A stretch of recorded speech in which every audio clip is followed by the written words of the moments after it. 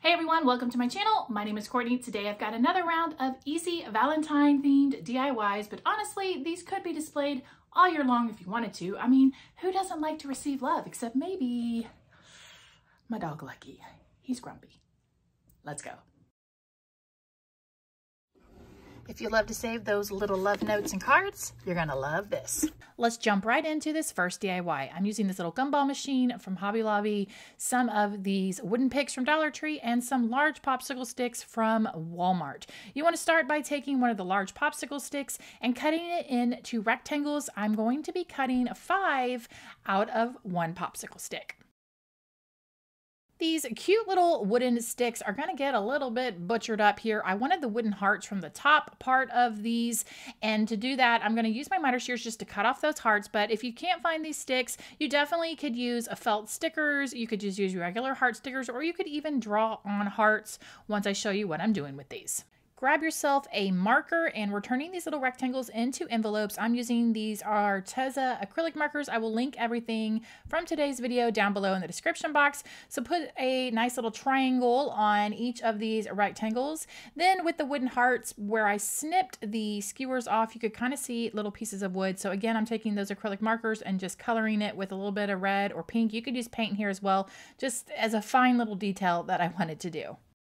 The final step here is just to take these wooden hearts and hot glue them down onto the wooden envelopes. Now you could take this one step further if you wanted to, perhaps print out little white stickers that you put on the back of the envelope that just have little encouraging phrases, words, what have you, and then maybe do 14 of them, gift this to somebody, and they could pull a different envelope out each day to just have a little message of love from you. This is a great little thing, again, that you could make for a gift, or you could just have it as a great display piece on a tier tray, bookshelf, or even your desk at work.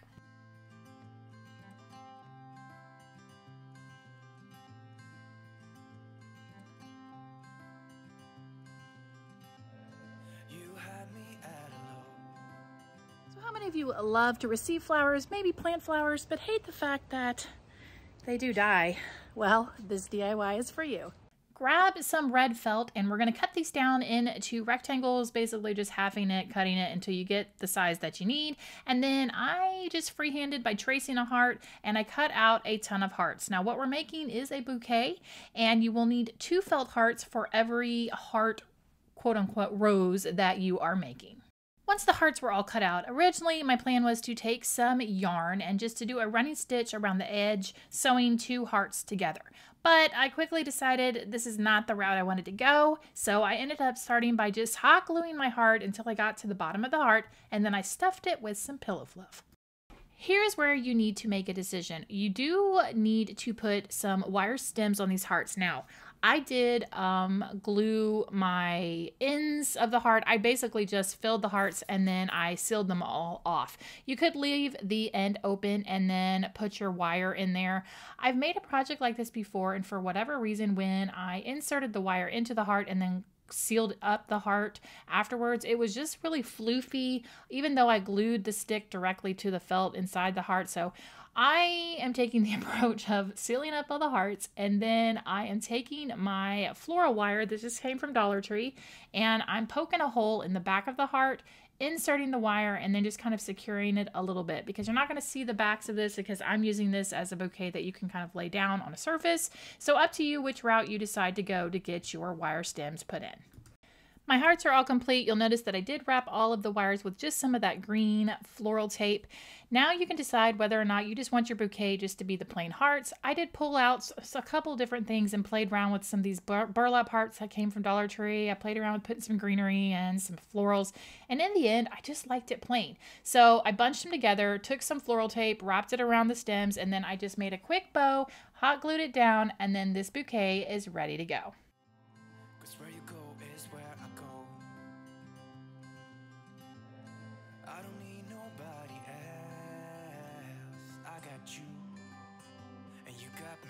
This next DIY involves wood, and I'm going to show you quickly in my workshop, which is a hot mess, what I'm going to be using for this DIY. Let me show you.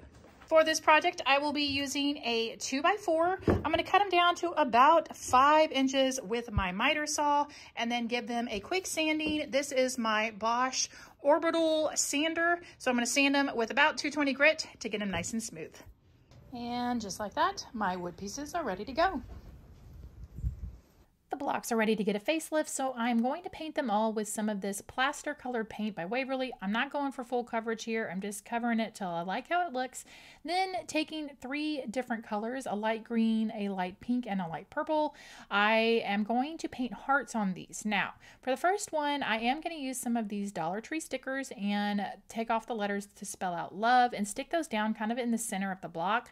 Then taking a pencil, I'm going to sketch out a heart around it and then start painting with some pink paint. Once I get that all nice and painted, I'll pull off the love letters and it will leave a nice little kind of whole stencil vibe. Now you could just leave stickers on there if you wanted to, or you could actually use real stencils for this step. I went through and rummaged basically my entire stash, grabbing ribbons, grabbing lace, grabbing burlap, grabbing all kinds of things, trying to figure out, I wanted to embellish just this middle one that had the word love on it. Ultimately, what I decided on is just hot gluing down some greenery and some of these little roses, and then I called it good. This is a perfect little display that you can put anywhere in your home.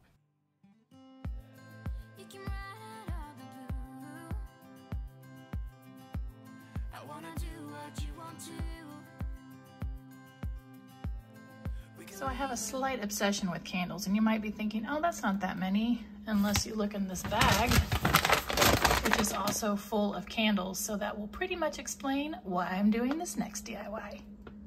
This next project is going to be made with some of these little Valentine teacups that I picked up from the thrift store. And then I also grabbed 2 of these red candles from Dollar Tree. I started by removing the plastic coating on the outside. Couldn't find any bamboo skewers when I was ready to start this, so I just quickly rigged up a little toothpick and Scotch tape, a little MacGyver action there to get that set. Took these candles and set them in a pot on about medium-high heat to melt the wax down. So I quickly did a test run to see how this would go, and I simply took the wick, hot glued it down to the base of the cup, and then poured in some wax, added some essential oil. I'm going to tell you about how much and all that good stuff in just a second. Now, for 2 of the candles, there's obviously not wicks in those, but for those, I made them so that they could be sat on one of those mug warmers. Perhaps you work somewhere where they don't let you light candles. You can simply put one of these on there and it will warm up the wax and release the scent. So let me tell you about how much essential oil and kind of show you the process of the next cup. Some of the Dollar Tree essential oil. This is apple cinnamon since the candle's red. And I'm just, you know, oh, there's my dog. Lucky! Not really counting how much I put in there. It's just kind of a free-for-all. Do however much you like. If you like strong scents, I honestly don't even know how many that was, but I like things to smell strong, so we're just gonna go with that. Now it's time to pour the wax in. If you need a good oven mitt, these UV gloves are the best ones ever. I will try to link them down below if I can find them. Pour the wax in. It will be extremely hot. Also, protect your work surface because, yeah, well, let me show you why. Oh my gosh, look at that, y'all. Seriously. Put something down on your surfaces. Don't do as I do. And we're done here. We are done. Oh my God. Looks like these candles were murdered. All you have to do is, if you made a mess, clean it up. But if you have wax paper, you simply can just throw it away and then let these cool completely and you are ready to burn your candles.